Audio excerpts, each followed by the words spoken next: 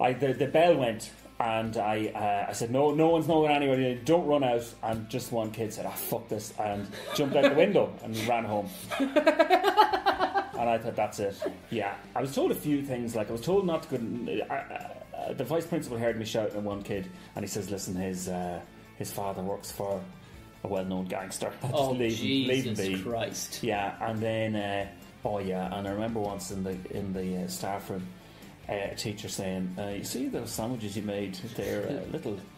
Is there a tomato in it? You might be asking. It's quite soggy. The bread's all soggy. I have a little trick now. I get a piece of lettuce and I wrap the tomato in the lettuce. I put it in the fridge overnight and it's perfect the next day.